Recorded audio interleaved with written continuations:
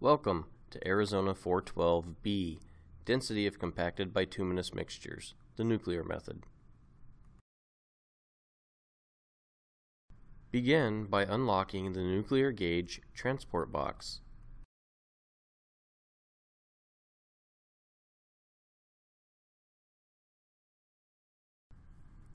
Next, remove the standard block and set it onto the asphalt, concrete, or compacted aggregate.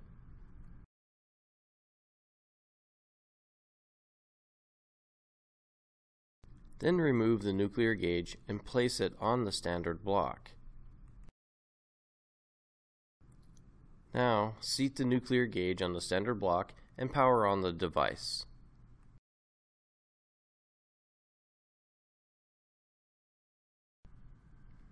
After the nuclear gauge is powered on, obtain the standard counts from moisture and density. Move away at least 15 feet during this time. After obtaining your standard counts, it's time to start preparing the ground. Remove any loose or unattached materials.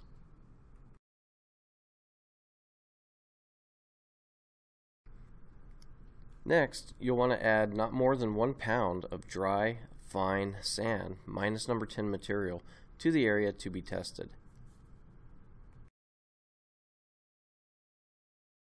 Smooth out the added sand to ensure an even distribution of material over the test area. Then, remove the excess material from the testing site.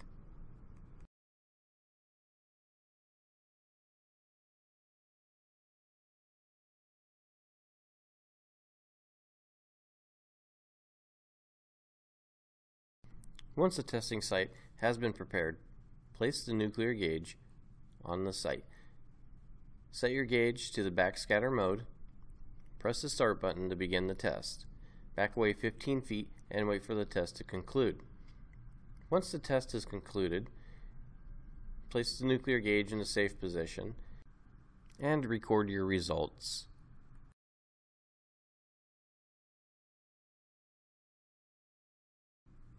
Next, grab your marking device. Draw an outline around the nuclear gauge. This will help you when you go to turn it 180 degrees and take readings from the other direction. Rotate your nuclear gauge 180 degrees so that it's facing the opposite direction. Set your nuclear gauge into backscatter mode once again and prepare to run the test. Once the test is started, be sure to move away at least 15 feet. Once the test is concluded, place the gauge in safe mode and record your results. Please be sure to read all of the materials available in your Field Technician Certification Workbook.